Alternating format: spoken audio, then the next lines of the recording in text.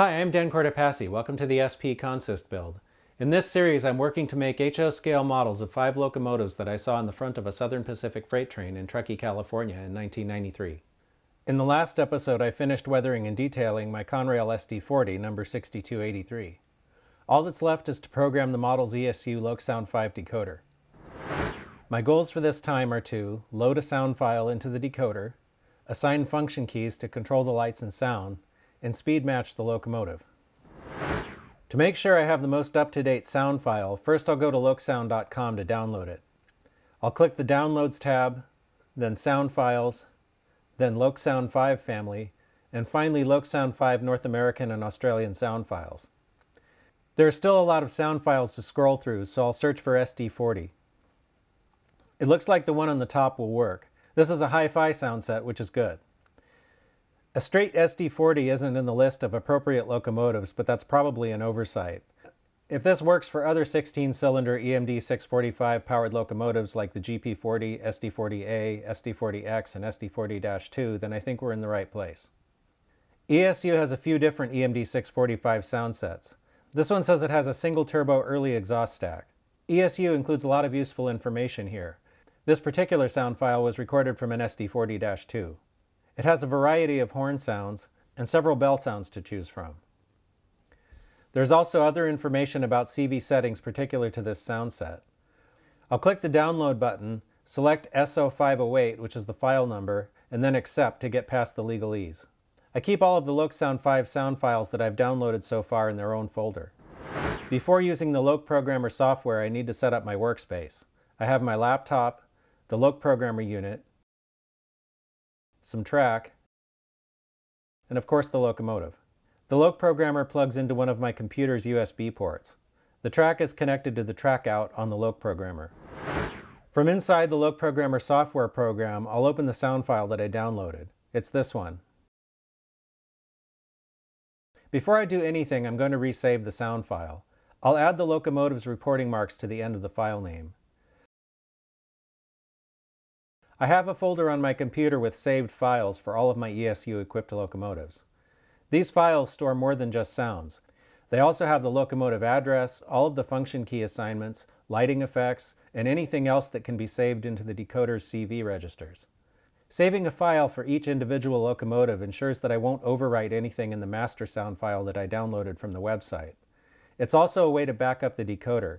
If the decoder ever needs to be reset for any reason, I can restore it easily using the data file on my computer. One of the most fundamental things to program in a DCC decoder is the locomotive's address.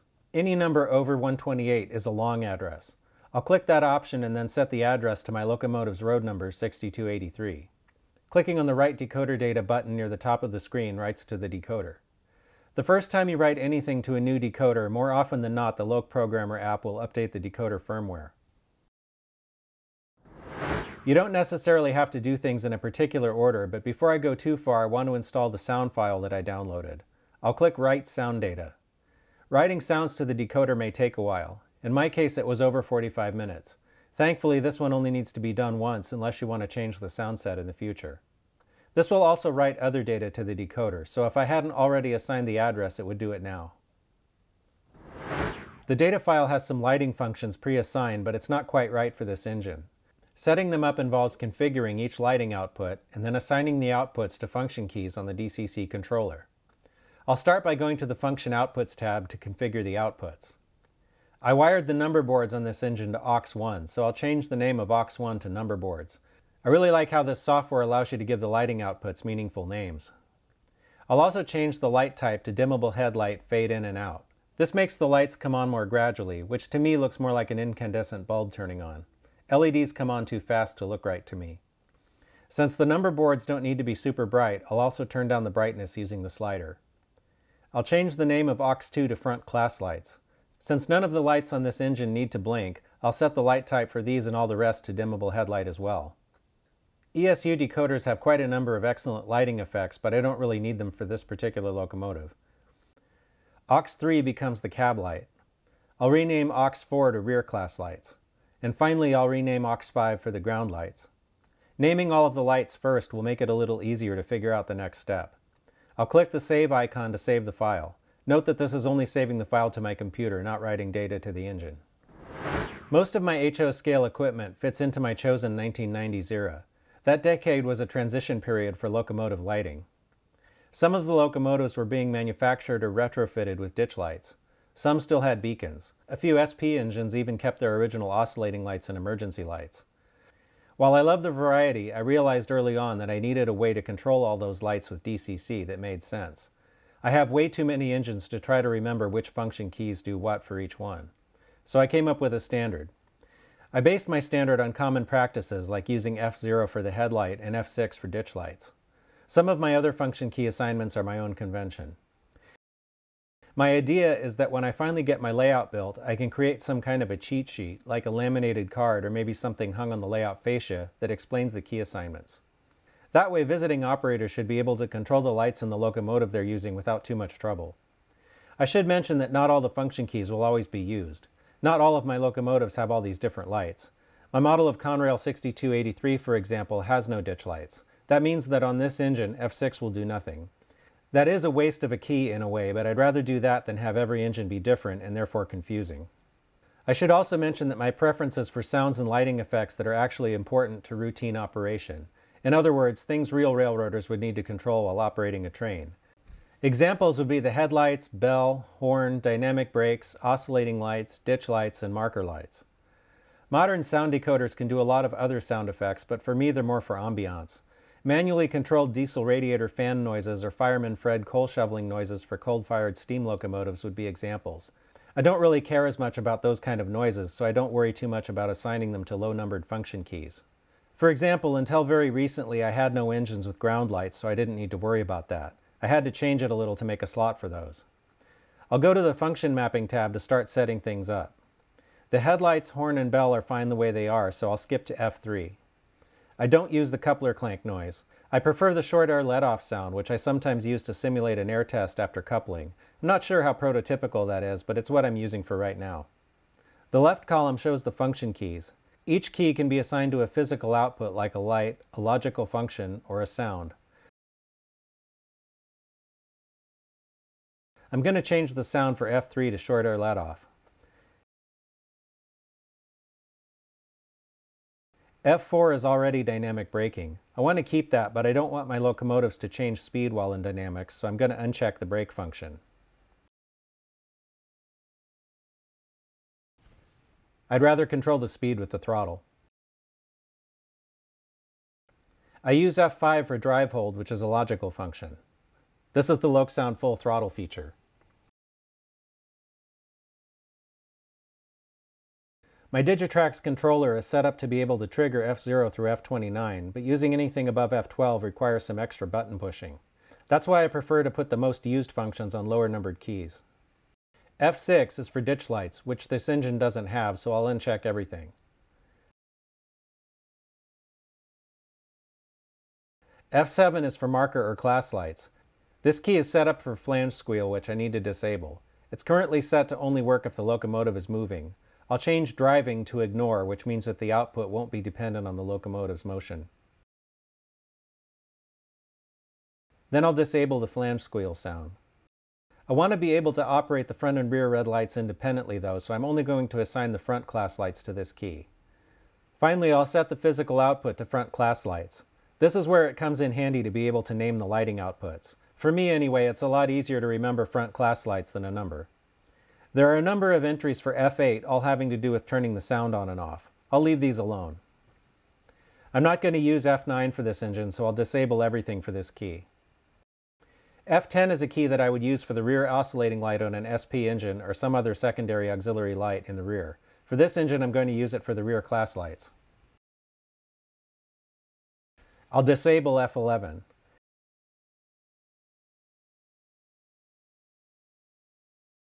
F12 is already set up as the headlight dimmer, so that's fine. I use F13 as a headlight override. Pressing it will keep the front headlight on regardless of the direction of travel. This is another reason I like ESU decoders. You can assign multiple keys to the same outputs, which is sometimes useful. Likewise, I'll use F14 as a rear headlight override.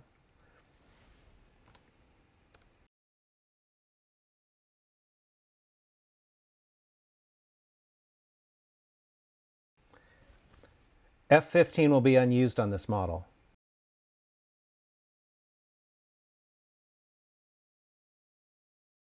I'll leave F16 alone for right now. For F18, I'm going to change the function to not. That means that the action will be triggered when the F18 key is not pressed. I'll put the ground lights on this one. That means that the ground lights will be on by default and only turn off if I want them to turn off. I'll do something similar with the number boards on F19. I want them to be on most of the time.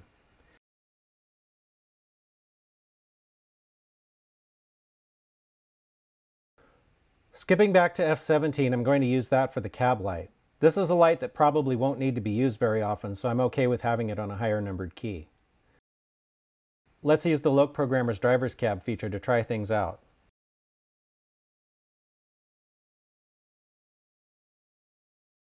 After trying things out, I decided to go back and dim the number boards, cab light, and ground lights even more. So far, so good.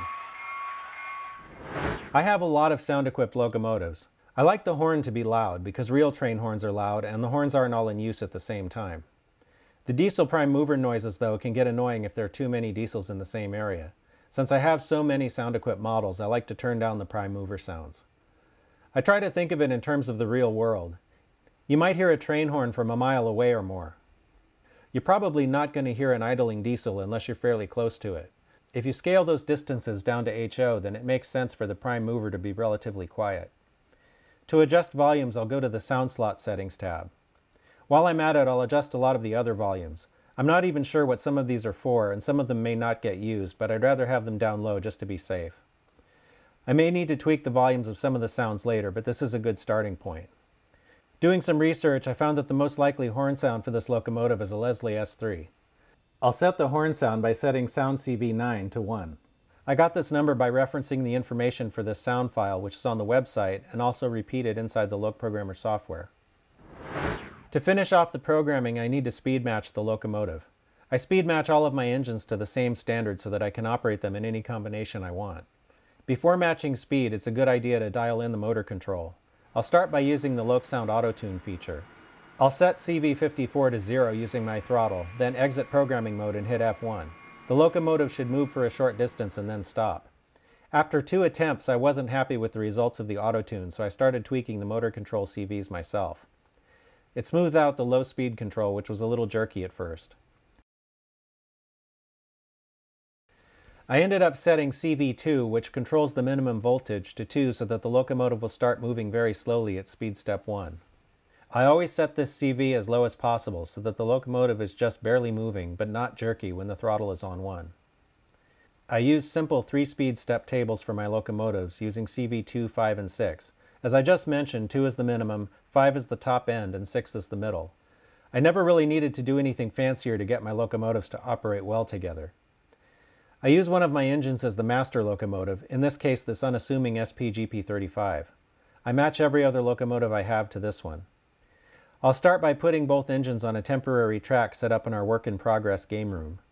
I'll set up a simple consist so that the GP35 SP4587 is the second locomotive and Conrail 6283 is the lead locomotive. Because my speed settings are usually much slower than the default decoder settings, I'll put the SD40 in front. The engines are not coupled. There should be a little distance between them. I'll advance the throttle to maximum. Now I'll just watch the models for a while. As expected, the Conrail engine is faster. The LokSound 5 decoder defaults to a value of 255 for CV5. This CV controls the maximum voltage sent to the motor when the throttle is wide open, or at 99 on my Digitrax controller. I'll start by reducing this using Ops mode or programming on the main to set CV5 and the Conrail engine on the fly. It's easier to see what's happening when the engines aren't too far apart.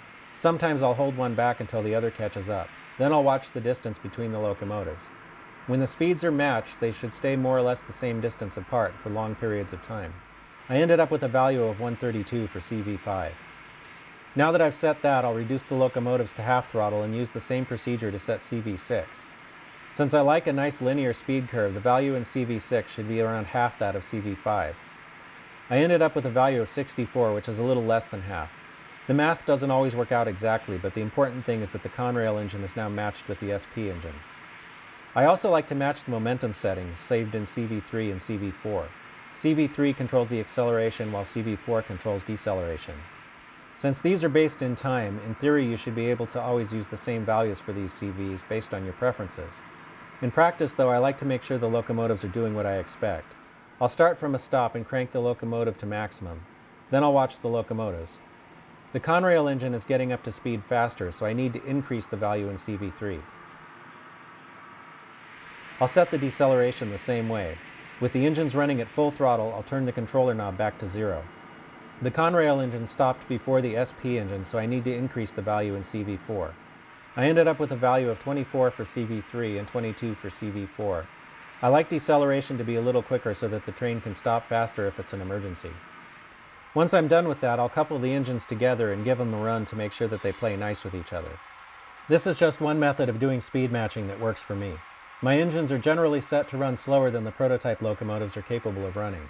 I don't have a scale speedometer, but I timed it once and they top out around 40 scale miles per hour.